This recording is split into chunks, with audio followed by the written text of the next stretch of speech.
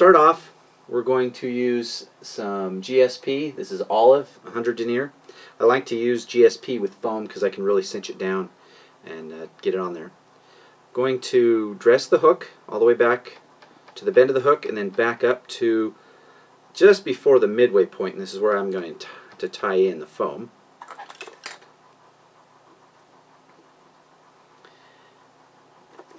Now for this pattern we're going to use some pre-shaped foam, and this is the Right Way Sports. It's Bugs Body 3 color, olive, yellow, and olive, so it comes in a sandwich type thing, pre-cut. Makes it easy to tie these. But before I tie that in, I want to give the shank here a coat of super glue. So we're going to go ahead and just put a little bit of super glue on the thread base, and this will just help to hold the hopper body on. Okay, once we've got our super glue on, I want to place the body so that the eye of the hook is about halfway into this head segment.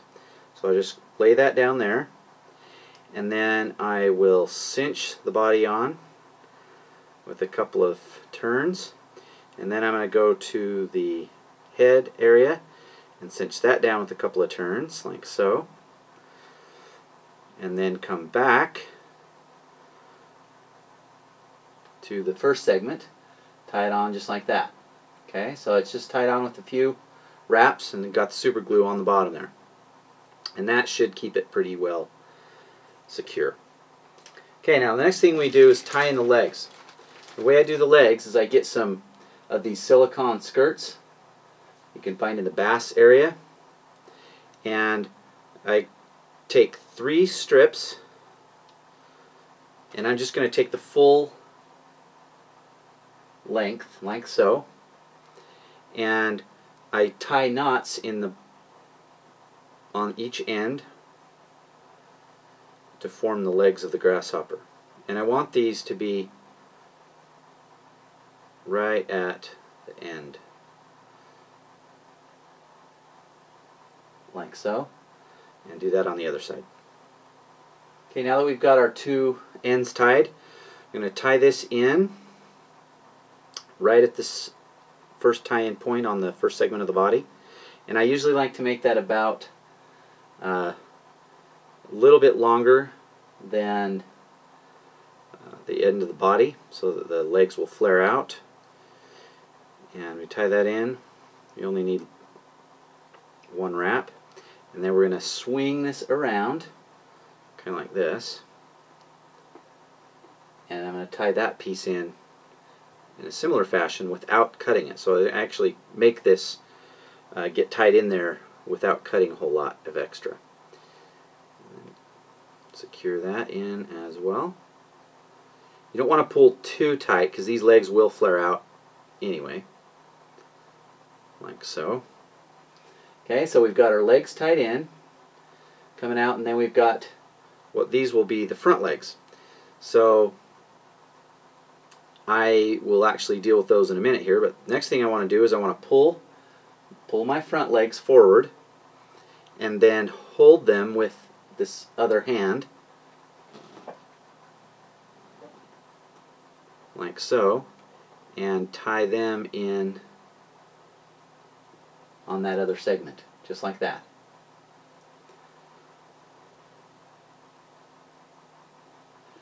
And now I can come up here and chop these right in the middle.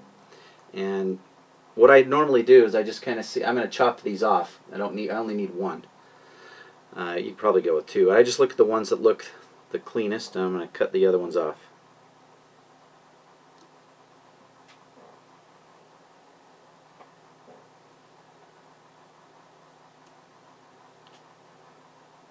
And then trim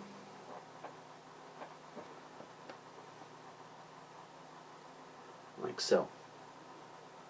Okay?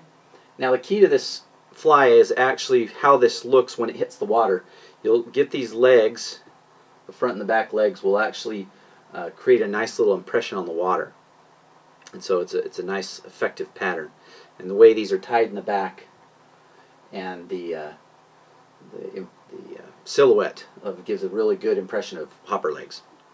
Okay, now for a wing, I'm going to use some Swiss straw, and I'm just going to measure off a length there. And I like to tease out the Swiss straw a little bit and then kind of mush it in there. What you want is you want this to kind of be cattywampus when you tie it in, because that way if it hits the water it gives another something for the fish to kind of focus on. So like that, we're just going to trim off the top here. So there's the wing.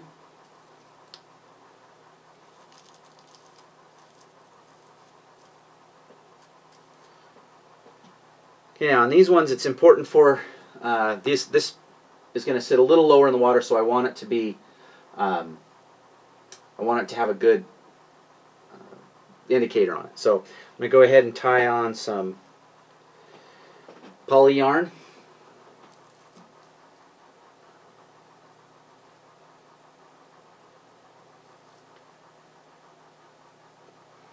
And I'll trim this a little bit better later. And the final thing we're going to tie on is a little kind of wing case thing over the back. And this again helps to kind of create a nice realistic profile. So I'm just going to take some 2mm brown foam, and I'm going to clip off a piece that's a little bit more than rectangular, that's a little rectangle like so, and then I'm going to trim it up to give it a taper along the back. So this is what the finished piece will look like. And now I'm going to push this down over the top of the foam, or the indicator, and the wing, and I tie that in just right at the little bit towards the front there. And now I'm just going to cinch that down like so. So that creates the back there. And I'm going to go ahead and whip finish.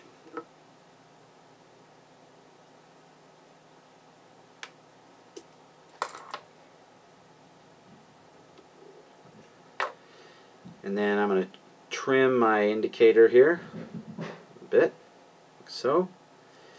And there it is. It's the finished hopper.